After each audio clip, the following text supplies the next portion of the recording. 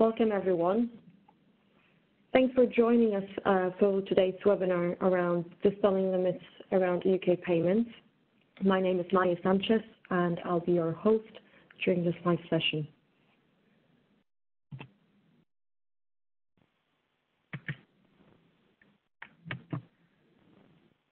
So it's just a little bit of housekeeping this morning.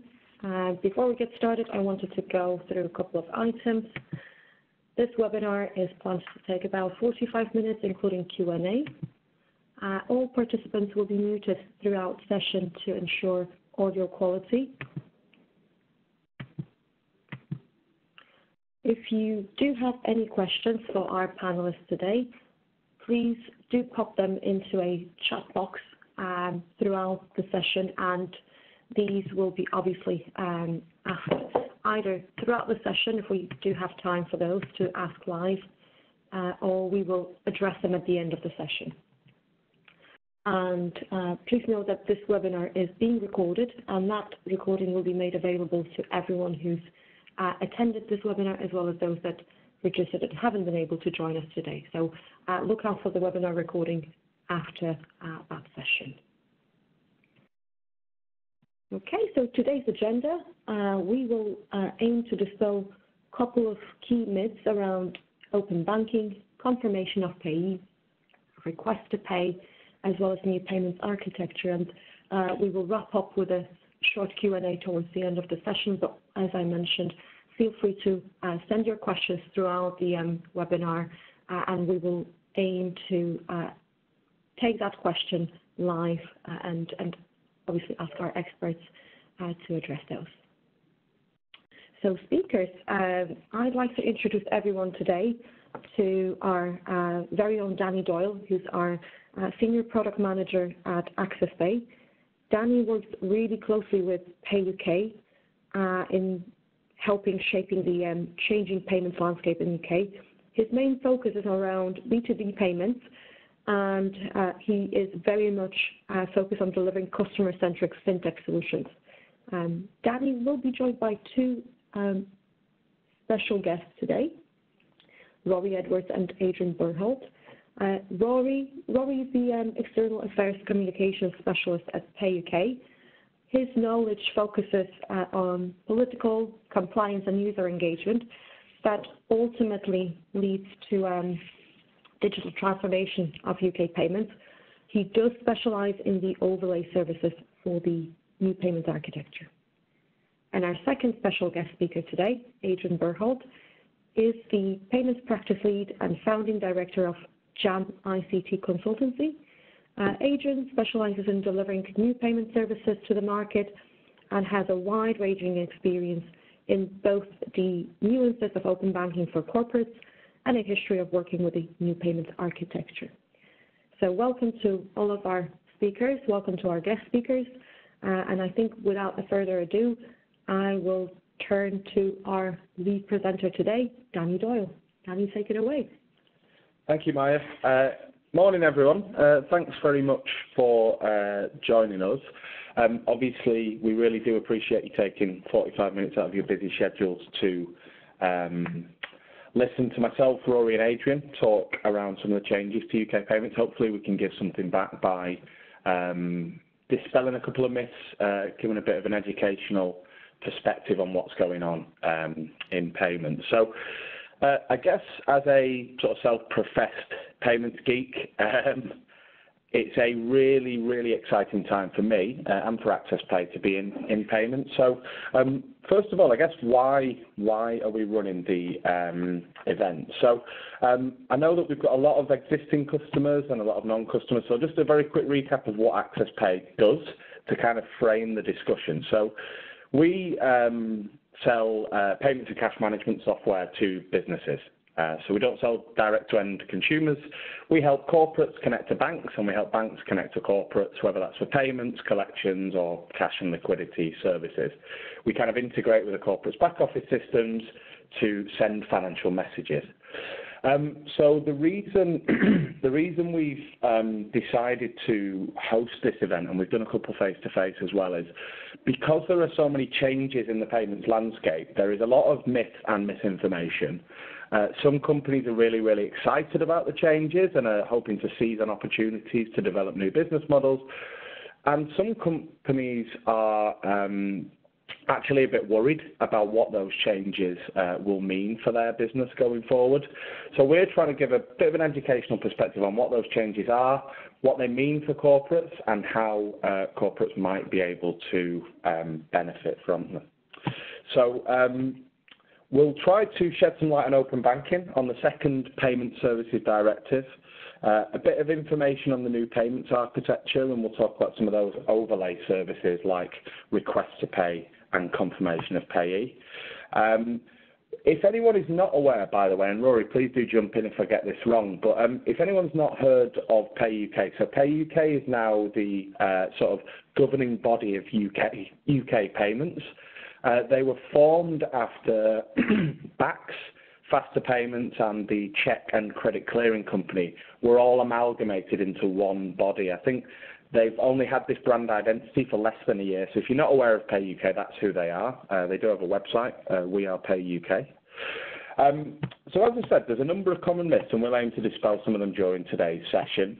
So rightfully, a lot of people are concerned that open banking, for example, might be a security risk. So open banking involves opening up your financial data and the ability to make payments to third parties. So a lot of corporates are worried about what the security impact of that might be. Similarly, people are a bit scared that any payment systems, accounting systems, treasury management systems that they've invested tens or hundreds of thousands or millions of pounds in are going to become either obsolete or require very, very expensive changes when the UK payments systems change. Request to Pay, some people are scared that essentially this is a replacement for direct debit. There is a bit of information going around from some of our competitors who have been a bit naughty at the moment, talking fear-mongering about the future of BACS and saying that it's going to be eradicated and that people must change their systems now or be left in the lurch. Confirmation of Payee as well. People are concerned about whether that is a mandatory change or not, or whether it will even have a positive impact on reducing levels of fraud. So those are the kind of questions we hope to answer today. So open banking, as I mentioned earlier, open banking is a regulatory mandated initiative where the 9 major UK banks will be forced to open up access to bank accounts and payment services to trusted third parties. To that end, I guess, Adrian, can you give us a bit of an explanation on open banking? Let's assume I'm a corporate and I've never even heard of open banking. What would you tell me about that? Yeah. Okay. No, thanks, Danny. So I think it's probably worth doing a little bit of scene setting and explaining, kind of what it is as you asked for there, and then maybe looking at kind of how people are using open banking. And then we'll get on to kind of trying to dispel the myth, as it were. Open banking, as you say, does allow regulated third parties to do things that previously it was hard for them to do, or maybe impossible for them to do. We probably expect there'll be a range of things that will evolve over time. But at this stage, open banking as a sort of a security framework and a set of APIs will allow regulated and trusted third parties to access customers' account information once they've been given, obviously, consent and permission to do that, and we'll talk about how that could be used, and also to initiate payments on behalf of a customer as well. And that came about, driven very heavily by the Competition and Markets Authority, and also kind of heavily coincidental with the Payment Services Directive 2, which sort of formalised, for want of a better word, these 2 new regulated sort of payments entities or ecosystem entities, these things called AISP, so Account Information Service Providers, and PISP, so that's Payment Initiation Service Providers. So they're new things. So effectively, you've got a set of standards, set of APIs. you've got a secure framework by which the right kind of regulated organisation can, on your behalf, go and speak to your bank in a common, secure, trusted way and say, would you mind giving me this information, or would you mind making this payment? And really that sort of covers all those sort of accounts that can be accessed online or by mobile. And the key things would be sort of business and consumer current accounts. So maybe if we go to the next slide, we can have a little think about how then that's being used. So before we kind of, that's right, we'll slowly unveil some of the exciting things that are happening here, and I'll take you through a few of those in a minute. But it's worth saying that there's a few hundred registered entities now with open banking. The majority are account information service providers, so those people that will want to go and, with your permission, access your bank account to get information, and we'll talk about how that might be used in a minute. And it's kind of interesting to see that the progress seems to be fastest in the sort of SME, small, medium-sized enterprise segment, driven by some of the large accounting software packages, the likes of Sage and so on.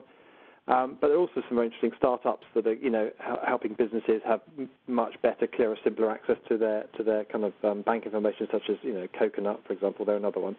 So you get things like notice that you've been paid, for example, which, straight away via, the user interfaces of these things are great. So that's a kind of, high-level sweep. I mean, you've got things like product comparison and account switching, so that allows somebody to look at your, current spending patterns and bank account usage and compare that to what's out there from other providers and make suggestions. You've got, if you go down on the sort of grey box, you've got alternatives to current account overdraft. So that's where, a service would say, okay, we noticed that you're about to go overdrawn. We've worked out that under your current terms you would pay, X for being overdrawn. Well, we as an organisation can lend you that money for Y being less than X, so you don't have to pay the bank charges. You'll just pay a charge to us for the short-term loan of that money. So alternative forms of overdraft, sort of funding.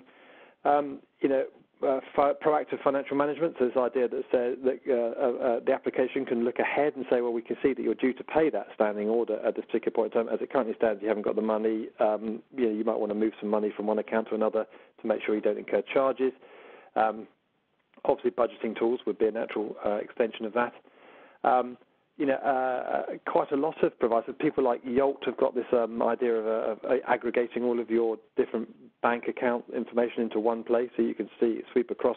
So if you've got an account with HSBC and some accounts with Lloyds and some accounts with Barclays or whoever, you can see them all in one place and easily move your money around in a kind of fairly simple sort of way.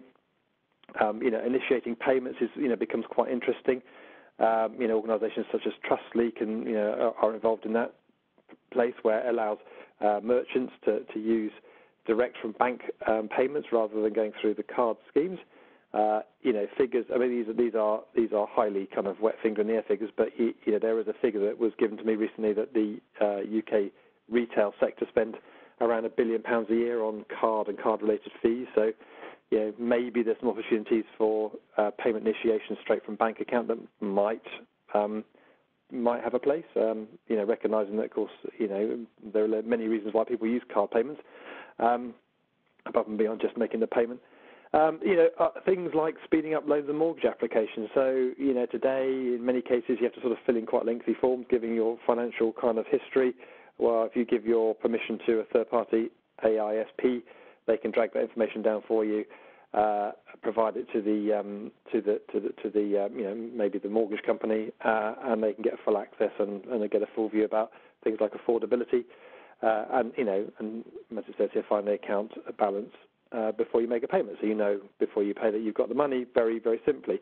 Things like age verification are also kind of services that seem to be kind of appearing as well. So lots of really interesting kind of services appearing. These are this is a sense that this is just the tip of the iceberg, and that there's every possibility that new and innovative services will be developed over time as people get their heads around what open banking can possibly support. So that's a bit of a kind of a sweep through. if you went on the Open Banking website, by the way, there's a whole list of all of the current registered providers, and you'll see the wealth of services that they're supporting. I suppose, Danny, you want me to kind of dispel the myth? Would that be right about this sort of security? I think so, Adrian, and thanks very much. That's a really all-encompassing kind of summary of what some of the potential business models are under open banking. I view it as a kind of a two-track thing. So let me give you one example, Adrian. So say I was using an AccessPay cash management service. I'd set up the ability to receive my bank statements direct from my bank or over SWIFT or something like that in one of these older, more traditional methods. How exactly would I open up access to my bank account as a corporate using the AISP service? So we were talking about security and whether there's a security risk here. So how does the consent and stuff work? Yeah, that's worth talking about that, isn't it, really? So, I mean, I think the concerns are suddenly you've got lots of players out there who potentially have a very, very free access to people's kind of financial information and even more material, I guess, being able to initiate payments. I mean, it's worth saying that these entities have to become regulated and registered by the Financial Conduct Authority. So that takes more than a bit of effort. That's quite an exercise in itself. So to become an AISP or PISP, you have to be registered with the FCA. You also need to get registered on the open banking implementation entity, it's called, but with the open banking organisation. And that there's a set of kind of fairly stringent requirements to become part of that. There's all of the message management and all of that sort of all of the way the standards work. It uses the absolutely most up to date kind of secure encryption techniques, secure credential management, and so on. All the usage is monitored. But importantly, you as the customer have to give consent. So again, the banks won't do anything unless they are absolutely certain that you've given consent for this thing to happen. And the whole framework, the open banking framework, just supports all of that. So unless you give consent, then obviously, but just to reassure everybody that then the banks will not give access to the information. So I think as much as possibly could ever be done to secure the access to what is quite important information, or to secure and to authenticate the people that are initiating payments on your behalf, is and has been done under the implementation framework. I hope that answers your question, Danny. Yeah, that's great. Thanks, Adrian. So essentially the way we envisage it working, and this is something we're playing around with, using something called the Open Banking Sandbox at the moment. So it's like a test environment. So if a customer wanted to add consents for AccessPay to retrieve bank account or bank statement data, what they would do is they would be redirected from one of our services to their relevant online banking channel, give that consent, which can be revoked at any time, and then be redirected back to our service to view their bank balances and in a nice sort of graphical format. That's a pretty slick journey, we think. For payments, it's a little bit different, though, isn't it, Adrian? There's this notion of secure customer authentication, which is going to affect a lot of merchants and payment service providers. Yeah, no, certainly. So secure customer authentication is coming in on the 14th of September this year. I think it has taken a number of organisations a little bit by surprise, even though it's been sort of published for a while. However, I think the other thing that has been noticed by people in the industry is that there's been quite a few clarifications sought on secure customer authentication, and some of those have really only been issued over the last few weeks. So there is a real sense that there's still a bit more work to be done to get absolute clarity on how or what the implications and impacts of secure customer authentication would be. And for those who don't know what secure customer authentication is, it means that for certain types of payments, I think above €50, and there's other types of kind of effectively exemptions, but within reason, new first type initiated payments, then the customer will need to be authenticated, typically by two-factor authentication. So we might know that as the customer being sent a text message, for example, with a PIN code in it, then enter the PIN code into the system, and off you go. So that does add friction into the journey. Obviously, and that's something that say a lot of merchants are having to get their heads around. but there are a number of exceptions, and we could probably do a whole separate session on secure customer authentication and where and when it applies. But yes, that's something that would still absolutely apply in this case. So that doesn't go away. Payments will need to be, or the initiator of the payment will need to be authenticated if it meets certain criteria. Does that help, Danny? Thanks, Adrian. That's absolutely perfect. And obviously, for anyone who's got any questions on open banking as we go, please use the chat panel on the left there. I can see some questions coming in, which we'll get to at the end. Thanks, Adrian. So that secure customer authentication, I guess, is a user using a second factor of authentication to sign or approve a payment. So they might initiate the payment in a web browser, but they might use a mobile phone-based token to then give a second factor to approve that. So that's a user verifying that they want to make the payment. On the other side, we have this notion which is being introduced this year called confirmation of payee. So confirmation of payee, Rory, that's not quite a user signing a payment to give approval. It's more checking the beneficiary name or details that surround the account that's being paid to.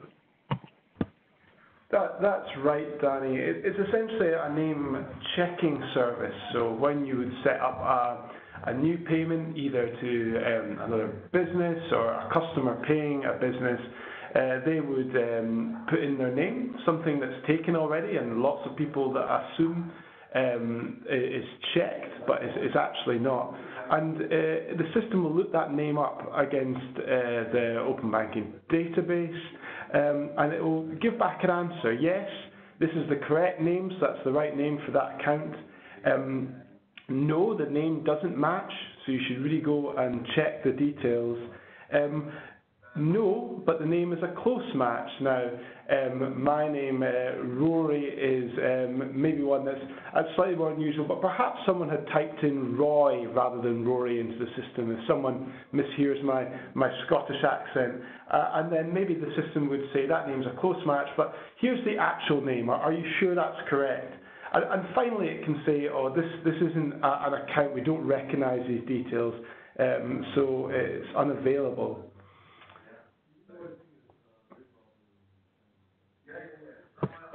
Thanks, Rory. So as you can see on screen there, we've got the number of sort of outcomes of a confirmation of payee check. So we've got yes, the name and account type match. We've got no, they don't match, or we've got a close match or unavailable. So, Rory, what's driving this confirmation of payee initiative? Who's driving it, and what is it intended to combat? Well, it's one of a number of measures developed in something called the Payment Strategy Forum, which happened a couple of years ago now, and it's been handed down to Payee.uk to deliver that on behalf of the payment systems regulator. It's really to combat authorised push payment fraud, sometimes referred to as APP, and particularly something called impersonation. Now, how that typically would affect perhaps a lot of your users, or hopefully not, but a business, would be something called CEO fraud. It's occasionally someone phones up perhaps pretending to be the CEO of one of your suppliers or their financial director, and they would say, oh, our account details have changed. Could you change them in their system, please? And a diligent member of staff might go and do just that, not completely unknowing to them, though. That's actually a fraudster. It's not the CEO at all. But since the name hasn't been checked, there's no way of knowing that before the transaction goes through, and it can be really hard to recover that money.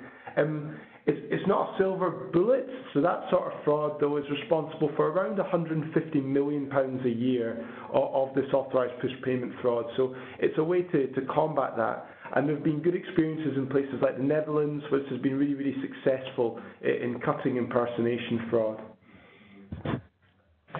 Thanks, Rory. That's great. So I think version 1, I mean, I guess to take a quick step back, so I work in payments. I'd like to think I know what I'm talking about. And my mind was absolutely blown when I found out that I could send my brother a tenner with the name Scooby-Doo on it, and none of the banks would be checking that because the infrastructure just doesn't exist for doing so. So as a retail user, as Danny, the man on the street, this service will be available to me through all online banking channels, and the same for any corporates that use online banking channels. What about anyone that uses BACS software or Swift or another connection for making their payments, Rory? Will this be included in version 1? No, so it's kind of a two-phase approach to introducing confirmation of payee. Version 1, which is the version we've sort of been talking about today, is part of phase 1, and at the moment the payment systems regulator are consulting on whether to make that mandatory for the big banks. And I know anecdotally that a lot of the smaller banks are planning to introduce it as well, and that's really to get that consumer angle where a lot of this fraud happens. But Pay.uk is just starting another project looking at phase 2, and that's exploring other possible applications for this service. It's not intended to be a mandatory service for things like corporates, but we want to explore how they can use it. One of the ones, the use cases that we often hear back from our stakeholders is corporates wanting to check, for example, who is paying them. If a big gas company, for example, gets perhaps thousands of bills a day, all with gas bill written on them, how do we reconcile that with our system? And maybe then using confirmation of payee to actually check who is paying them could be something that's really useful in reducing their billing costs. And there's all sorts of other potential applications for things like bulk and also for things like building society accounts, which aren't contained within phase 1. So really we're at the beginning of a journey here, and we're looking to explore that with people with an interest in using the system. Thanks, Rory. That's great. So I think, I guess my view was that absolutely confirmation of payee will help to reduce authorised push payment fraud. I think that's, like you say, that's just one use case for payments out, and another is matching payments in. It could also be used for things like direct debit, couldn't it? Yep, equally direct debit, and that's it's confirming particularly who that direct debit's from. There's a variety of other applications to bulk, and what we need to do now is we really need to drill down into what our users want from this service, and it's people like you, Danny, who I know have been involved in the stage, but also your customers, and it's exploring the potential this has. And what we don't want to do is create something that people eventually aren't going to use or isn't going to be useful. So we're looking to hear from you and inform that. Thanks, Rory. I guess just before we move on, we've just had a question come through, and we might as well ask there. Is confirmation of pay compulsory? I guess that would be a two-pronged response from you, Rory. Is it compulsory for the banks, and is it compulsory for corporates? Yeah, quite, Danny. The short answer is it probably depends who you are. It's not compulsory in anyone yet, but it's expected following the current consultation that the PSR are running that the big banks are going to be asked to install this by the end of this year. So what that means is for most people on the line, I imagine, is when they're setting up a payment into a bank account, that confirmation of payee check will be performed. It'll take that few extra seconds, so you are sure that the person you're paying is correct. For corporates, we would never envisage a mandatory service. We're looking for it's a choice. If you want to take the service on board and you have a use case for it, that's what we want to explore with you. We don't foresee a situation where corporates are forced, for example, to look up all their new customers through the confirmation of payee system, but we recognise that might be something that they want to do. So we have to decide, working with them, what would be most useful to them. Thanks, Rory. That's great. So we talked about how confirmation of payee will, definitely lead to a reduction in authorised push payment fraud. It could be used for matching on bank statements. It could be used for direct debit as well. It could probably also be used for something called Request to Pay, which we'll move on to next. So Request to Pay was another regulatory initiative, something called an overlay, which will sit over the future UK payments infrastructure. Request to Pay is another thing that was mandated by the Payment Strategy Forum. And from my point of view, one of the main detriments Request to Pay was seeking to address was that direct debit really wasn't seen as flexible enough for certain segments of the UK workforce. So obviously 0-hour contracts, self-employment, contractors are becoming a lot more prevalent at the moment, and direct debit wasn't seen as flexible enough to meet their needs for a flexible method of payment. The view at the time was that, you know, people didn't know what money they would have at which point in the month. So if people were given foresight and advanced notification that a bill was due, that they could respond to that request with potentially a full payment early if they had the money there and then. They could respond to that request with a part payment. They could request an extension to pay that. They could send a message back to the requester, such as, you know, a gas bill or a telecom bill or something like that. Or they could block them or decline the request, indeed, if they didn't agree they should be paying it. So, Rory, you mentioned earlier a use case for confirmation of pay around knowing who has paid you. Surely something like Request to Pay would also address that detriment.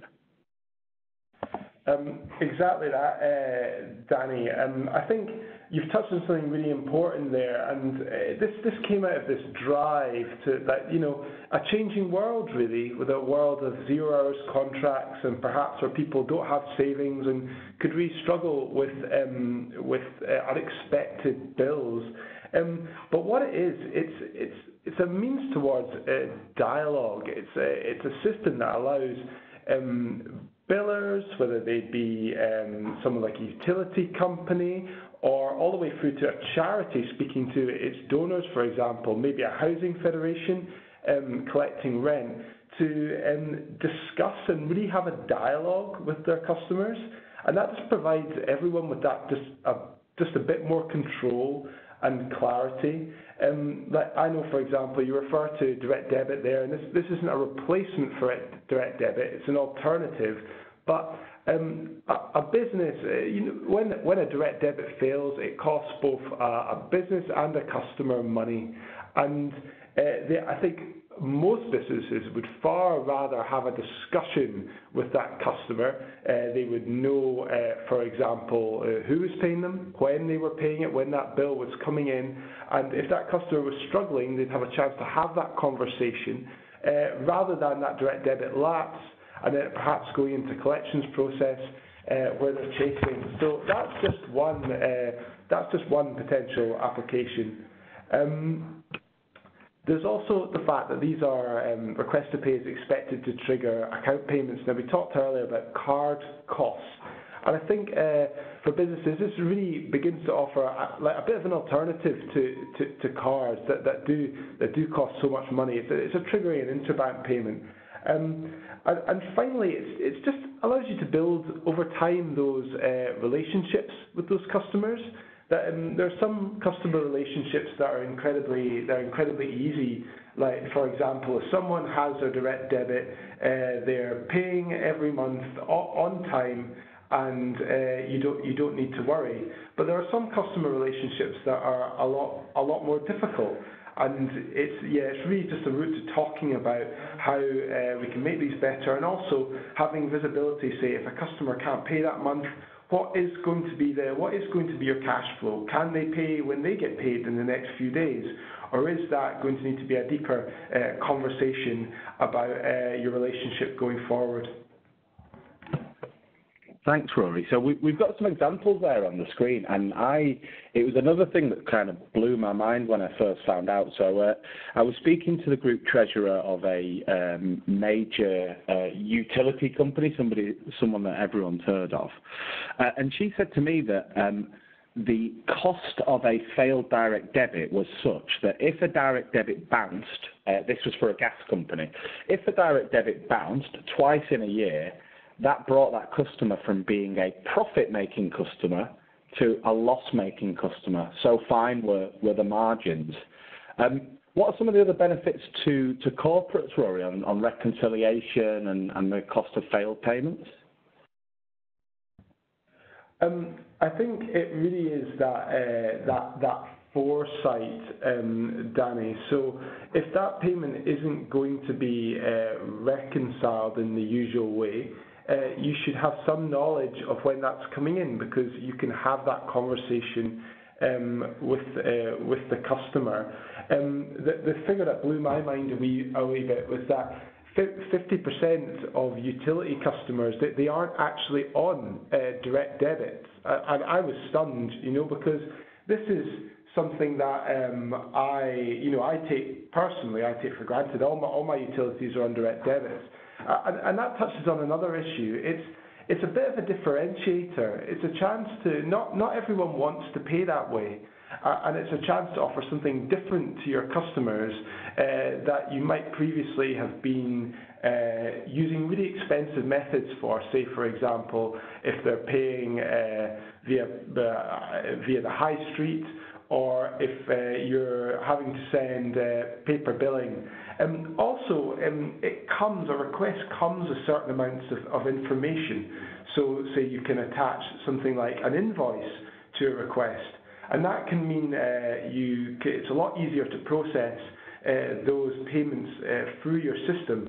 So the days for your utility company of thousands of payments a day labelled gas bill or granddad's gas bill or power bill or all manner of different things that can be very, very hard to trace sometimes. It could be a thing of the past. Thanks, Rory. That's great. So I guess to summarise on request to pay, it's definitely not coming to replace direct debit. It's definitely complementary to direct debit. My view is that this product, obviously, it's not mandatory. Not everyone needs to offer this as a business. But my view is that this kind of product is for a couple of use cases. It's for customers who cannot pay by direct debit or do not trust direct debit. A lot of people are a bit scared of having received a bank charge, for example, for going overdrawn. But I also think that request to pay will lead to essentially some new business models which we can't even comprehend at the moment because the technology is not even out there. But it is going to be launched in September. That is something that AccessPay are heavily involved in the pilot scheme and working with the advisory group with Payee UK. So something that we're really, really excited about. So anyone on the webinar who is interested in talking a bit more about what request to pay could mean for them, just let us know after the event and check out the request to pay website. So we've talked about some of the new payment services, overlay services. So we've talked about open banking, which is already launched. We've talked about confirmation of payee, which is next year, request to pay, which is launching this year. Adrian, back to some of the older, more traditional payment systems. Bax is, I think, over 50 years old now. Is it going to die? Is it going to be put out to pasture and retired? Yeah. I think it would be great if it was as simple as that, wouldn't it? Really. But no, that's. I think we'll certainly be able to kind of talk to that point. It's very worth though maybe setting the scene before we try and answer that question about what why that's come about and why people are thinking that might be the case. So the thing that sort of triggered that thought is that there's a regulatory initiative again. That from this time the payment systems regulator that was getting concerned there wasn't enough competition in the market, enough innovation, not only in end user sort of payments products and services, but also within this sort of ecosystem and infrastructure itself. So the same body that dealt with the detriments that confirmation of pay and request to pay that Rory's been speaking about, that was set up, so the Payment Strategy Forum, an industry body. That body was also involved in kind of looking at what might a new central payment system for the UK look like that might in time, and we'll come back to that in time bit in a minute, replace the existing payment systems we have in the forms of faster payments and BACS, and even some of the plumbing around the check systems. So that was it. This piece of work was done. In fact, I was involved in the team that did this piece of work, and this design here, this slide here shows the blueprint. It is a blueprint. It's a kind of conceptual model. The challenge that has been then handed on by the regulator to Pay.uk is to turn that into a real thing that they can go off and procure. And I happen to know that they're in the middle of that process right now, and that's going to be unfolding over the next sort of few months or so.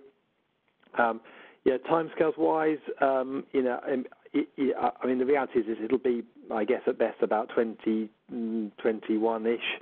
This is my guess. I'm not speaking on behalf of Pay.uk here. Before the sort of systems start to appear, then there'll be some sort of industry testing, all those kind of things. And therefore, my best guess would be it's around 2023-ish. That's my best guess before some of these things start to have a kind of more material impact on the sort of on the people perhaps listening in on this webinar. So, a couple of key points about the differences here. So, first thing is it's a layered architecture. Maybe just go back one more. Sorry, just a second. It uses a kind of standardized interfaces. So between the sort of the light blue and the grey, and between the grey and the green, a thing called ISO 20022. The point about having a standard is that it makes interoperability much easier. It also, this particular standard, ISO 20022, offers things like enhanced data, which is kind of very interesting in terms of the sorts of services that might be delivered off the back of that. Primarily, and one of the big business case drivers for that was much simpler kind of financial reconciliation. So rather than having an army of financial controllers all having to match up purchase orders and invoices and bank payments and all the rest of it, if you could carry a greater data payload in the payment message itself, where perhaps you could have that information somehow linked to it, not necessarily carried but linked to it, that might make the whole reconciliation process and financial management process is much simpler. And Rory, Danny, I think you're aware of this already happening in certain parts of the world. Would that be right? Yes, Adrian, that's absolutely right. So I think we've just had a question as well around, there's a grey section on there, and on the screen it says, what does the box payment status and tracking mean? So I think they link pretty well. So we've just gone live with a couple of our customers in America. So America's long since been seen as a bit backwards as far as payments is concerned. They still use a lot of checks at the moment. But this messaging standard has been launched by some of the major banks over there in the last couple of years, and we've just gone live last year with a couple of our customers. My mind was absolutely blown when I found out that essentially you could make a payment to a third-party vendor, for example, and along with that payment you could reference multiple invoice numbers, so it's not just limited to 18 characters like that. You could reference an early payment discount. You could reference a credit note that had been applied against that, and all wrapped up in that was a link to the original invoices, which was a link to an accounting package. Essentially what that meant for corporates, I mean, that all sounds very fancy and shiny.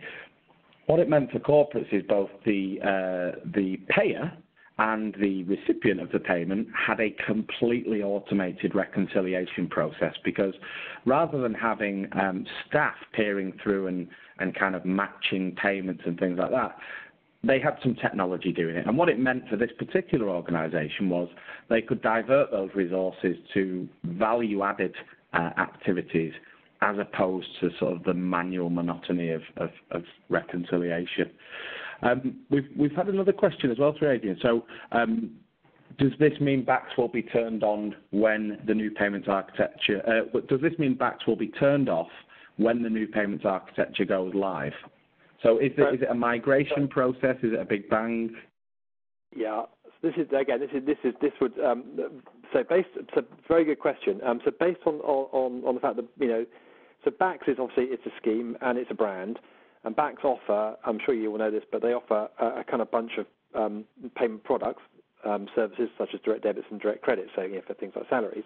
Now, the ecosystem that has built up over the last 50 plus years, there are now it's complex. So there's over 150,000 organisations who are using, who are kind of connected to the BACS system for those direct debits or direct credits. There's 20 software providers, there's 50 facilities management companies, and there's 700 bureaus, so people that kind of facilitate the management between the interfaces between organisations and the sort of the back system. So there's a lot of complexity in there. And the idea that there would be a kind of big bang, it all gets switched off and all of that complexity gets flipped over overnight, I think is kind of highly unlikely. If you want my best guess, and having kind of worked at Pay.uk for a fair old while, and worked in the payments in that kind of payment space, my best guess is a bit like the kind of the digital TV analogy. So digital TV gets stood up, and analog TVs are still running. And eventually what happens is people go, actually, there's some really good features on that digital TV. Next time I buy a TV, I think I'm going to go and get myself a digital TV rather than go out and find an analog TV, because I get more channels, I get more controls, I get more information and so on. And I think it's going to be a little bit like that with these bulk payment services. I think there will be people in the market who will offer some very interesting alternatives to the current direct debit and direct credit products. And I think they may be interesting from an innovation, information, or even kind of a cost point of view. I mean, we'll have to see how that plays out, given the BACS is actually quite a good value service already, given the way it works. But ultimately, people will then be able to look at it and go, actually, the idea that when I do my bulk payments, I can get all that extra information carried through, and I can use that to improve my payment processing and therefore costs and efficiencies, my cash flow or whatever. People might then go, next time I'm going to move across to this new bulk services. So I think it's more likely to be a bit like that than a big bang. In terms of faster payments, so the single immediate payments, that will be more of a switch over, but that should be largely shielded, I believe, from corporates and organisations largely, as far as I can work it out. So if it was me, I wouldn't be panicking at this stage. Yeah. No, that's great, and apologies, we're running a little bit over, so I'm just going to kind of skip to this final slide. So I think I'll try and summarise the 5 of these myths, but before I do so, for anyone listening in, Adrian, Rory, I guess Rory, if you want to go first, what can a corporate organisation be doing right now to sort of prepare or embrace some of these changes? What advice would you give to a corporate? From Pay.UK's point of view, I think the message is really get involved. And a lot of these processes, as Adrian just talked about there with the NPA, and we mentioned with confirmation of Payee phase 2 earlier, we're at the start of a journey, and we want to hear what corporates think. We want this to be a market that's user-driven and responsive to their needs. And there's all sorts of channels and ways you can get involved. That's a very simple first step, is just to sign up for things like our events list and our newsletter. You can do that by emailing us, and come along and participate and let us know what you have to say. And then companies like yours, Danny, and others are taking those away and want to shape these services to your needs. So do come along and make your views heard. Thanks very much, Rory. And certainly, obviously, we're happy to have a conversation with anyone who's interested in any of this stuff. This is our bread and butter. Just before we wrap up then, Adrian, any final words of advice for any corporates listening in on how they can prepare or embrace these changes? Yeah, I think practically, if I was in an organisation right now, I think I would be practically organising a couple of hours, sort of little brainstorming workshop based upon some of the things that hopefully you've heard and found interesting today, to see what might be able to be leveraged to kind of benefit your businesses. Some of that stuff is quite short term, so some of the stuff you can get on quite more immediately with some of the fintechs out there that can support that, and organisations obviously such as AccessPay that can help with that, and also maybe taking a strategic view about cost of payments and looking at where things like the new payments architecture might kind of come into play and what that might mean for your business, maybe a bit further down the line. That's what I would do. Thanks so much, Adrian. I just want to say, so we're gonna wrap up now. But thank you so much. We've had just over 200 people on the call today. There's loads of questions we didn't get time to answer. That's probably my fault for talking too much. But we will try and contact everyone individually to see if they have any further questions. But thanks again, and thanks so much to Adrian and Rory. Okay, so as Danny has mentioned, that's all the time we had for today's webinar. But once again, on behalf of our speakers, Danny, Rory and Adrian, and the AccessPay team, thank you very much for joining us and viewing our presentation. The follow-up email which will be sent out to you will contain the on-demand version of the recording today, as well as some additional material, so please look out for that. And again, thank you very much for joining us. Have a lovely day. Thank you very much. Bye-bye. Thank you. Thanks all.